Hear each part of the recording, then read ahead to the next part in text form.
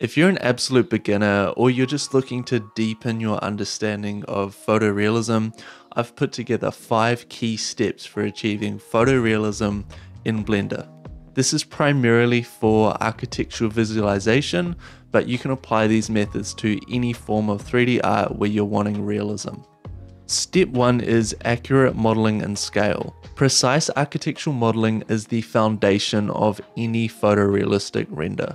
In Blender, it's crucial to pay attention to every detail, from the overall structure down to the smallest elements. This level of accuracy will ensure that your final render will look believable and true to life. Use real-world measurements when creating your architectural elements, and take advantage of Blender's built-in unit system to work in meters or feet. This approach will help you create a model that accurately represents the building or space. You want to pay attention to any model that an architect gives you or you export out of a CAD package if you're the designer.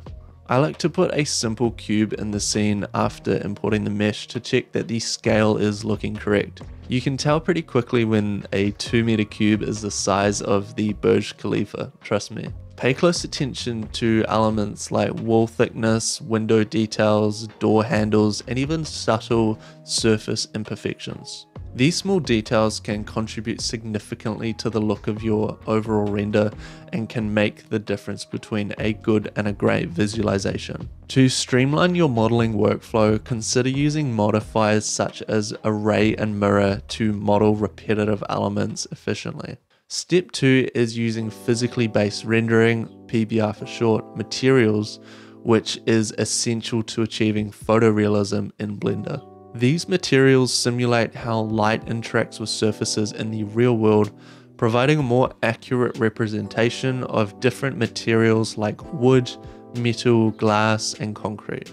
Understanding the principles of PBR will greatly increase the quality of your materials. High quality textures are essential for creating convincing materials. If you're an absolute beginner, you can get started by grabbing some free materials off Polyhaven, or if you're up to it, you could even make your own by taking photos of a real world surface and reproducing that in Blender. When sourcing or creating textures, you really want to pay attention to resolution. I like to go 4K, texture tiling, and any kind of variety within the texture, because that will create repetition and break the illusion of realism. Adjusting material properties though is where the magic really happens. Experiment with parameters like roughness, metallic, and specular to achieve the desired look for each surface. For instance, a polished marble floor will have different properties compared to a weathered wooden beam. Pro tip, you can also add subtle surface imperfections like scratching and dirt to really create that next level of realism. And you can also do this procedurally. There's a lot of great tutorials out there on that. But if you want to create a very basic material setup, you just need a albedo or base color, a roughness, and maybe a normal map. You can plug these in and then make sure that the normal map is set to non-color and the roughness is set to non-color. So essentially any kind of texture you add in, except for the base color or the albedo, will be set to non-color. That's really, really important. Step 3 is to utilize HDRI, which is high dynamic range imaging, which is a game changer for global illumination within architectural visualization. That's a hell of a tongue twister. It provides realistic 360-degree environmental lighting that can dramatically improve the overall look of your scene.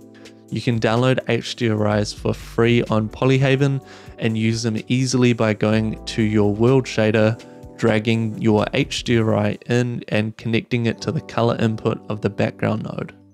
It's really, really important that you select the right HDRI because each one will have a different time of day, slightly different colors, and just create a different mood. You want to test a whole bunch of different HDRIs and pick a few that you want to use over time. It's really easy to rotate the HDRI to change the position of the sun by enabling the Node Wrangler by going up to Edit, Preferences, Add-ons, and typing in Node Wrangler, clicking on the checkbox, and then you can go down to the Environment shader, click on the HDRI, and press Ctrl T. After that, drag the Z rotation of your mapping node to rotate the sky. You will need to go to the viewport shading or cycles if you've enabled it to see the change. If you're going to be doing a night shot, fine-tuning artificial light intensity and temperature is the final step for realistic lighting. If you're using a emission shader, you can create an additional black body node that plugs into the color node of the emission shader, and try sticking to 2700K to 3200K for a nice warm cozy vibe. You can do this with normal lights as well in the settings. Understanding color theory in lighting and how it can be used to create harmony or contrast is something that will really be helpful, but don't worry if you're new to this, because your understanding will grow deeper and deeper every project that you do. Just pay attention to reference projects and try to reproduce how they do it. And remember, not everything has to be done within Blender. I personally use Photoshop to edit my colors, and you can do this as well. Or you could try DaVinci Resolve. You just don't have to do everything within Blender. Step 4 is to replicate real-world camera settings within your render. You can create a camera with Shift A, move it around with G and the mouse button. To see what the camera is seeing, you can press 0 on the number pad and Control Shift 0 to change the view to a new position. Choosing the right focal length is essential for architectural visualization. Focal length can drastically change the composition and feeling of your render. Focal lengths such as 18 to 24mm are really good for interior shots, and for exterior shots 35 to 50mm is really good as well. These are real-world measurements that are actually used within architectural photography, and you can tweak this in the camera settings. Composition techniques play a vital role in creating a compelling architectural visualization. The rule of thirds, leading lines, and framing are all great ways to compose your image. Blender's composition guides can help to plan your render when looking through your camera. Composition is a massive topic and it does deserve its own video, but if you don't have much experience, you can start by copying photos to plan your composition. Depth of field is another camera technique that is really vital to creating depth within your render. You can change your depth of field in the camera aperture settings under f-stop. If you want to do a lot of blur, try going down to 1.2, but if you want a nice sharp image with not too much depth, try to go up to 5.6. Those are both real-world photography measurements.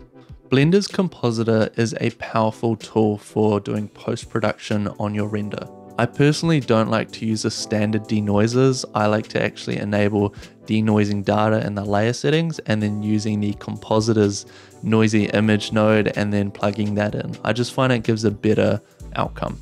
In addition to denoising your image, basic color correction is really vital to creating a photorealistic result. You can achieve this with nodes such as color balance, hue saturation, and RGB curves to adjust the overall color and tone of your render.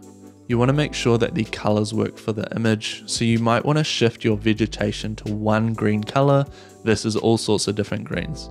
And you might also want to tone down your sky or shift the hue slightly. These slight tweaks can make the difference between a beautiful render and one that's hard to look at.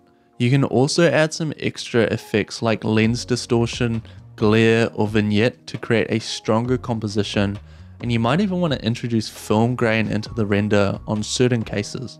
I almost always do this as it gives a real-world camera look to it. You don't want to go over the top with these effects because it can look over-processed really quickly, so make sure to refer to the original render.